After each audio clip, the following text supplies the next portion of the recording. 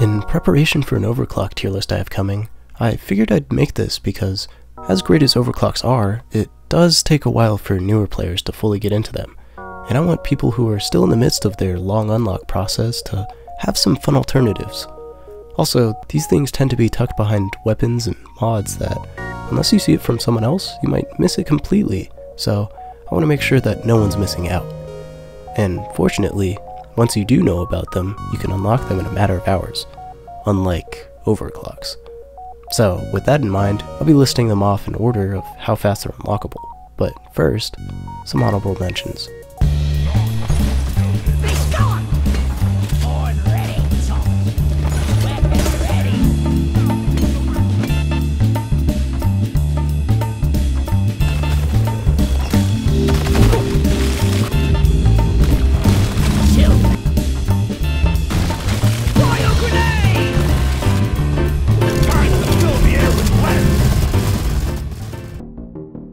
Like many of you I'm sure, I wrote this mod off because I knew what I wanted for my Warthog. Automatic shotgun? Sign me up. Why would I want to spend ammo on not one, but two of my weapons for whatever turret whip does?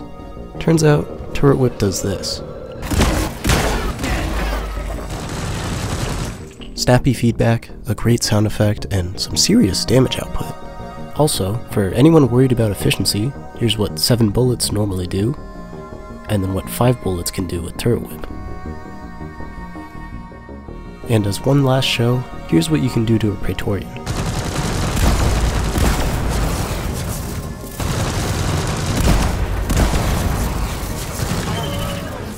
You have to try this at least once. This synergy does include axes and kind of driller's kit as a whole, but the cryo cannon and drills are definitely the cornerstone of this. The idea is you combine the 3 times damage against frozen enemies, the melee damage from barbed drills, and if you get it unlocked, the HP gain from Vampire, to get what is this game's version of a melee build. It also changes the cryo cannon from a sometimes tedious team support tool into the Doom Guyinator, siphoning chunks of health to the overlapping sound of bugs snapping and a shower of ice particles is, well. This build also teaches you what is by far one of the best aspects of Driller, and that's how fluid his kit can be. Between full swarms, big bugs, and Bacteria, you'll find that you have a snappy, easy to use tool for any of these enemies. Gunner's Thunderhead is a weapon with really good sustain and really good splash damage.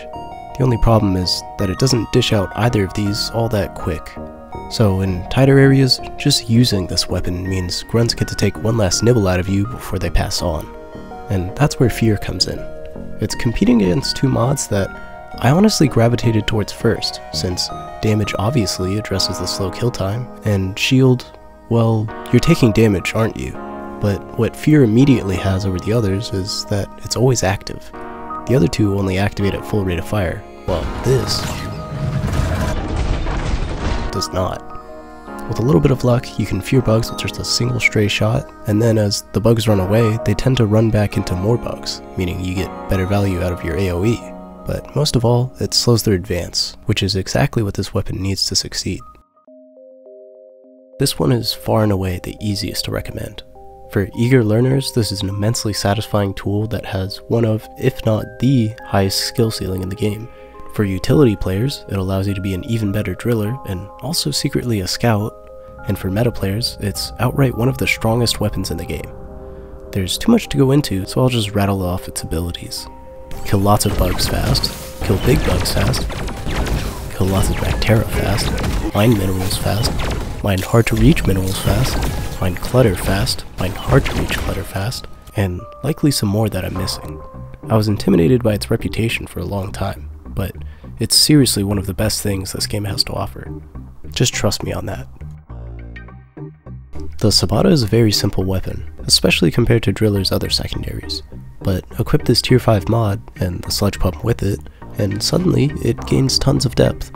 The effects as listed are a bit much to take in, but all you need to know is there's a great synergy in store. Place your goo, then pop one bug for a quick result, apply to multiple for a chain reaction, or just generally do more damage to bugs of all sizes. and that's about all I have to say. Any excuse to equip the sludge pump is already great in my eyes, but giving a straightforward weapon a silly gimmick is always worthwhile. Yes, I really do mean the Boltshark as a whole. One-shotting bugs with regular bolts is satisfying as is, especially with both that sound and the ragdolls. But together with special bolts, this is a weapon that's so fun and takes up so much of my attention that I genuinely forget I have the rest of my kit.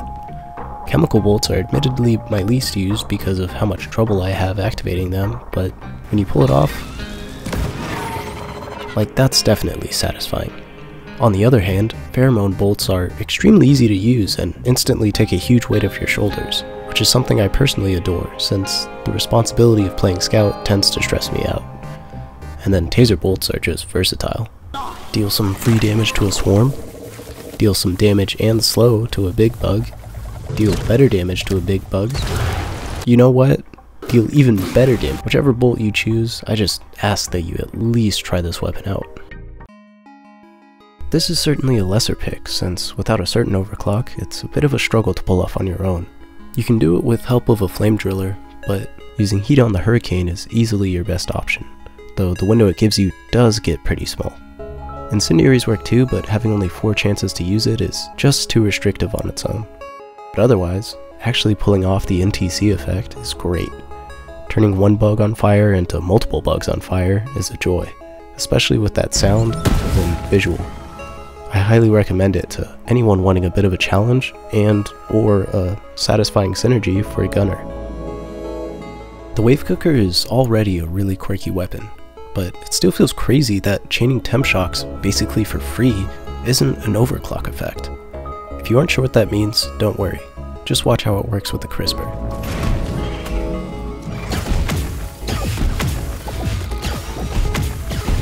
And now with the cryo cannon. Oh, and don't worry, it's good against big bugs too.